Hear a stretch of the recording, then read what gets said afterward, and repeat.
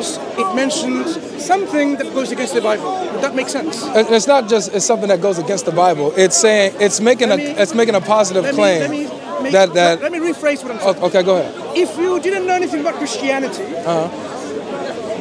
would your rejection of Islam still be valid the way you explained just now? Yes. Right. So the Quran says Christ talked about someone to come after him, whose name will be Ahmed, and you, whether you're a Christian or you have no knowledge of Christianity, you think because of that you reject Christianity. Yeah, and here's the reason why. It's because if I'm investigating the claims. As an investigator, you know, I'm trying to verify, okay, is he telling the truth here?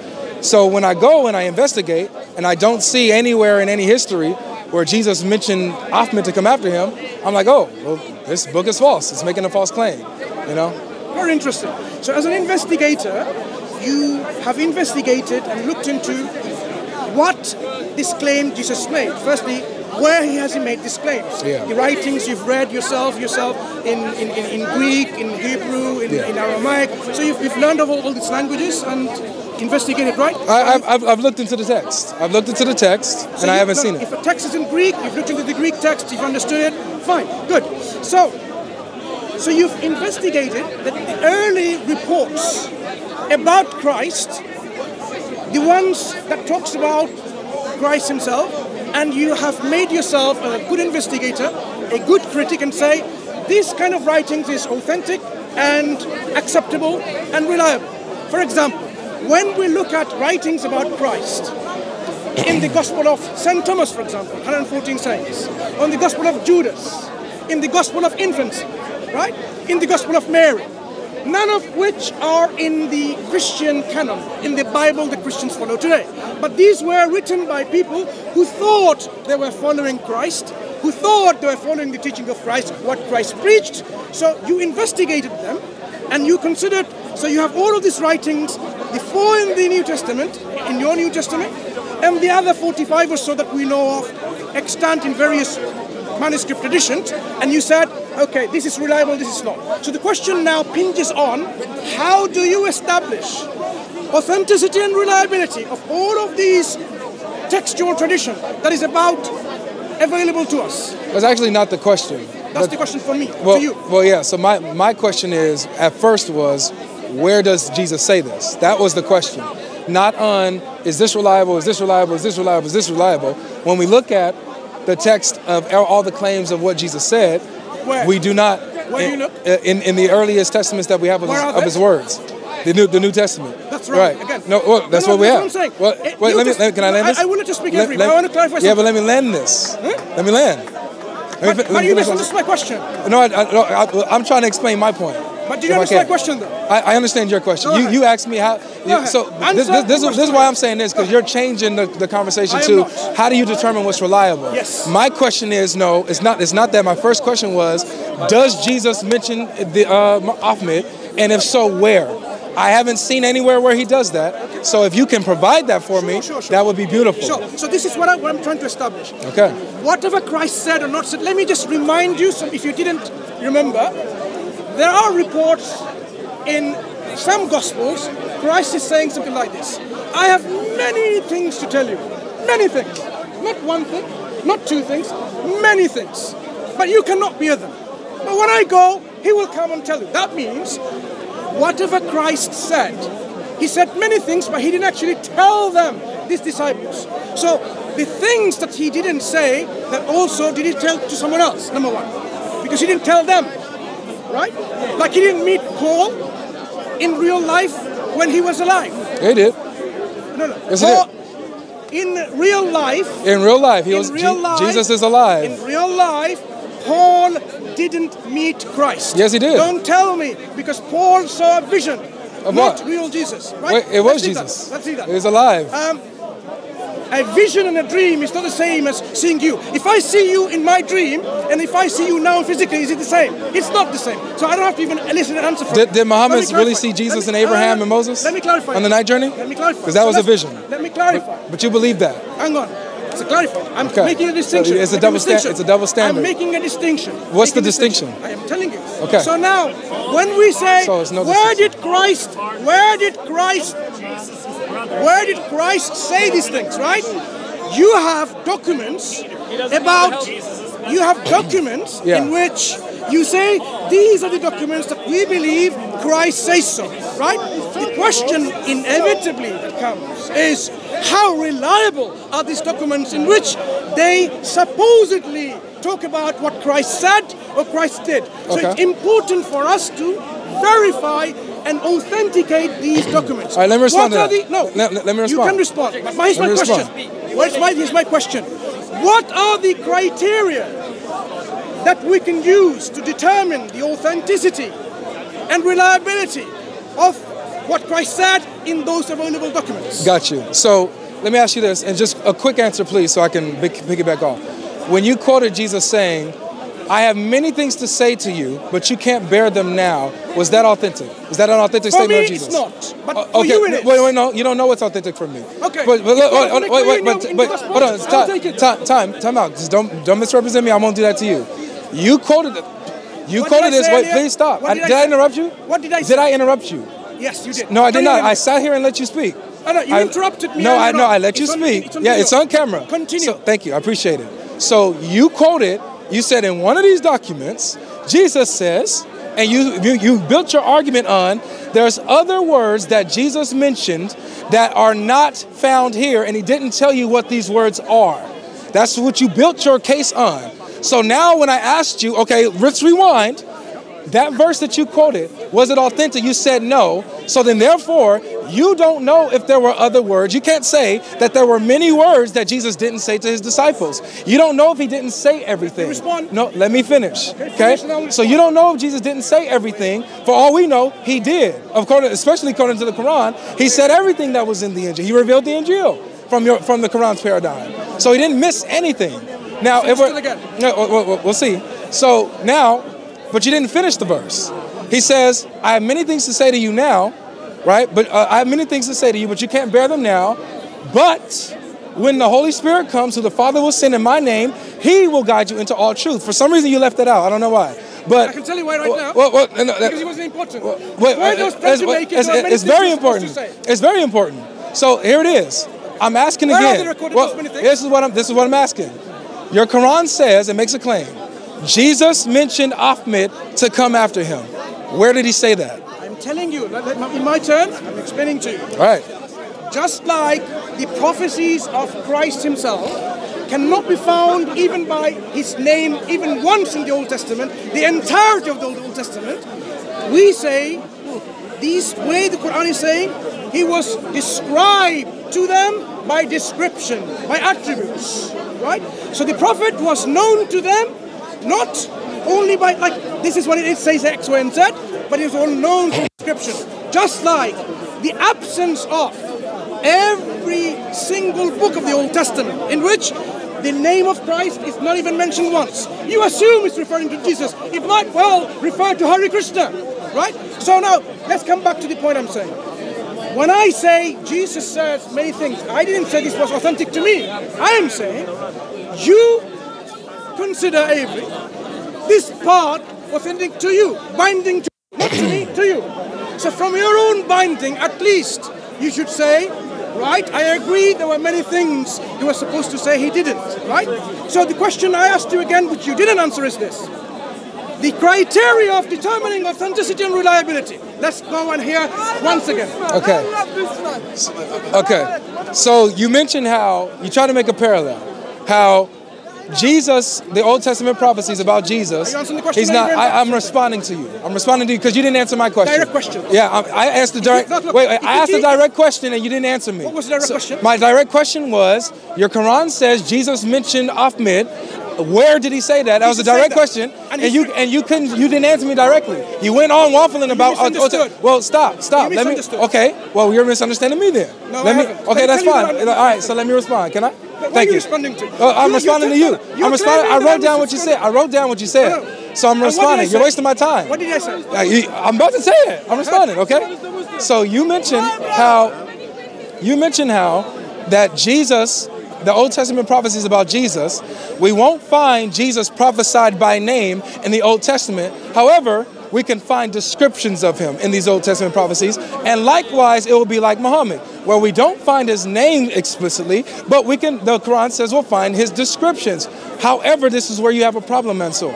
Your problem is that your Quran says we'll find him by name.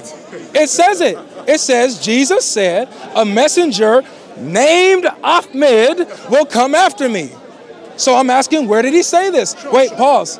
So this is where it's a false equivocation here. It's not the same thing. It's a false parallel. With Jesus, the Bible doesn't say in the Old Testament, we'll find the Messiah by name. However, we do. Isaiah 49:6, it mentions Yeshua, the salvation of Christ. So we do find him by name. Wait. So pause. Look, here's the thing. Don't make claims. Wait. Here's this is. I am. But I need you to engage with me. So look.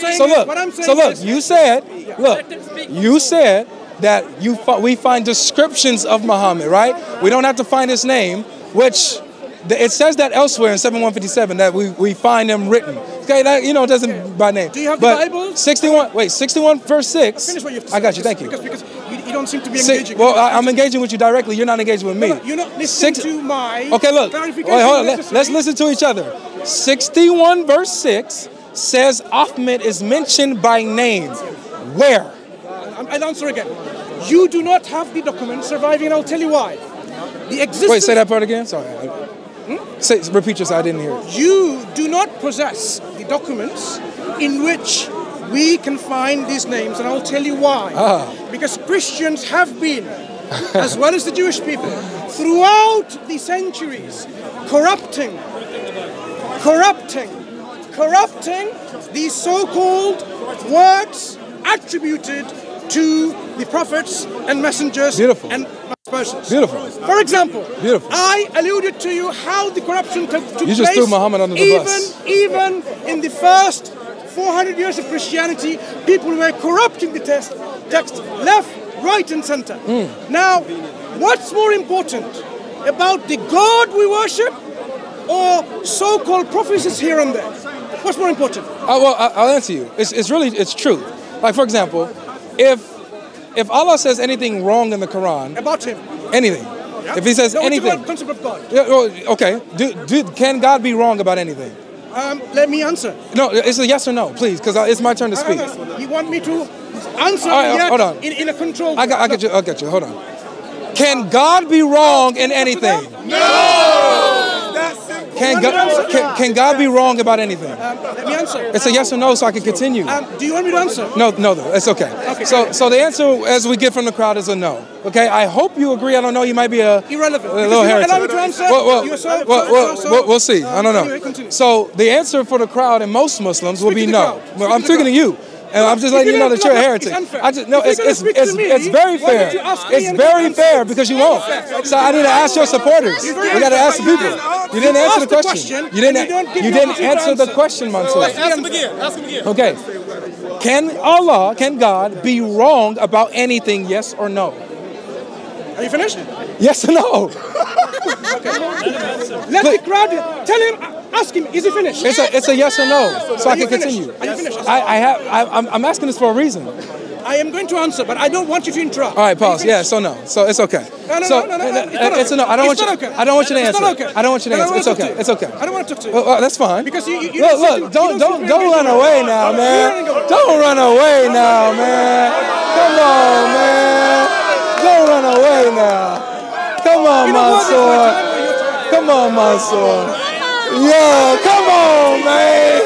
Come on, man. Mansur, really? Shameful on you, isn't it? No, it's terrible. It's shameful on you. Look, we busted your game, right? Really? If you want to continue, you just busted Allah and Muhammad. Hang on. We busted your game. You busted Muhammad. I'm about to show you how. That's why you don't want to answer. If you want to engage with me talking, that's why you don't want to answer. That's why you don't want to answer. We busted your game. That's why you don't want to answer the question. Have you finished? Okay, how about I'm going to just respond. Have you finished your question? No, I haven't. Okay. Finish your question. Okay, thank you. All right. So it's okay. We good. We here. We good. So the question was, Can Allah be wrong about anything? Mansour refused to answer the question, but everybody else answered yes. Everybody else said no. Whoa, relax. Yes, I did. Yes. It's a yes or no, Mansour. It's a yes or no, Mansour. Mansour, we right here. We're here. We're right here. Focus. That really shows the intellectual maturity of the Christian crowd. Hey, the Christians have the intellectual capacity to answer a simple question. Hey, good job, Christians. Good job, Christians. Yeshua Akbar.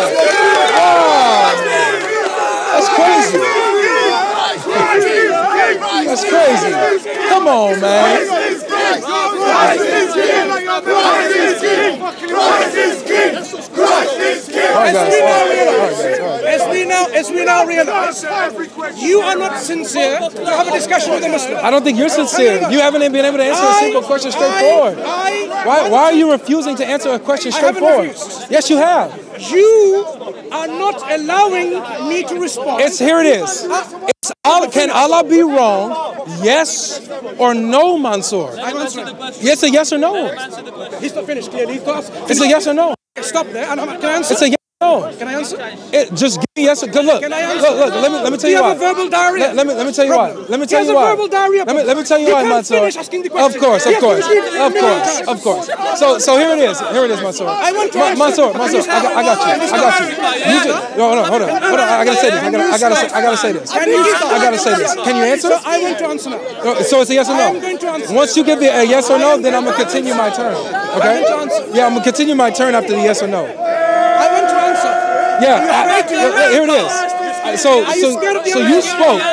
you spoke for at least about a minute, right? You spoke about at least a minute, right? You can carry afterwards. Okay, but here's my thing. No, it's a yes or no, and then I go. You will carry on afterwards. So it's a yes or no. Are you scared to hear the answer? I want a yes or no. Yes or no, man. Yes or no. Okay, you know what? Yes or no? The answer is God cannot be wrong in anything. Thank you.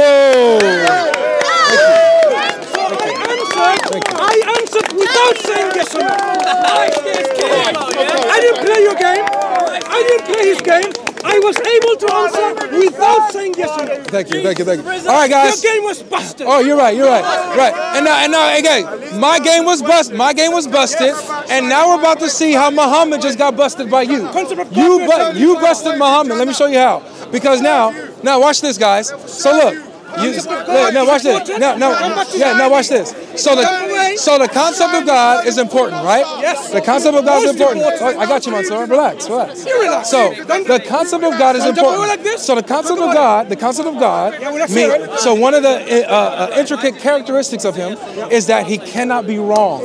He cannot be false. Okay, good. So if he gets this wrong, Mansour, if he says that Jesus mentioned Ahmed to come after him, and it didn't happen, then Allah is not God in the Quran. He's not God, because he fails when it comes to the concept of the true God. He can't be wrong. So that's why we're investigating this. This is important. And wait. No, I'm not. Okay, because I got to get back to what you said. Okay. So move up a bit. yeah. Sorry. No about that. Sorry, my bad. So look. So when you say, for example, that we don't have any of the documents where we can see or verify where Jesus said this. We have no evidence of this claim, right? That's what you said. We don't have any evidence really of Jesus's words. That's what you said. So we can't find this. So what you have, because this is what you said. You said that. I have a memory problem. Well, no, I have perfect memory. It's okay. So it's good. It's good. So you said this is because over the centuries, 2nd, 3rd, 4th, 5th century, the Christians have corrupted their scripture, and that's why we cannot find the true words of Jesus. For example, him mentioning that Ahmed will come after him. So you just busted Muhammad, where your Quran says, and Allah, by the way, because Allah says that they had the Injil. They had the gospel that Jesus preached. They had it with them. And in that, wait, you're saying that we don't? Of course not. Okay, good. So what is the Injil? Let me tell you. All right, good. Exactly. So now it's my turn to speak. Absolutely. Right? What is the Thank you. Injil? I'll take it. And then I'll go back to the concept of What is the Injil? So now, the Injil is what God gave to Isa alayhi salam. What was that? You're interrupting. I'm explaining. You were interrupting me the whole time. Do you have a problem of letting people speak? I have a problem of letting people lie. I'm trying to help you be on track. You just called me a liar. Yes, I did. End of discussion. Why are you ending it? Tough. He couldn't tell me what the Injil was. He calls me a liar. You should have at least after you tried to insult my intelligence, after you insulted my intelligence, and now you can dish out what you can't take. You can dish out what you can't take.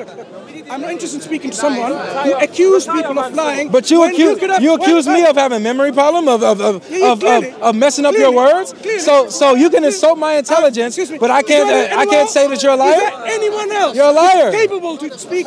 Is there anybody else who's a Muslim that could tell me where the heck can I find Jesus saying Ahmed? Anyone? Any Muslims? Any Muslims? Any Muslims? Any Muslim?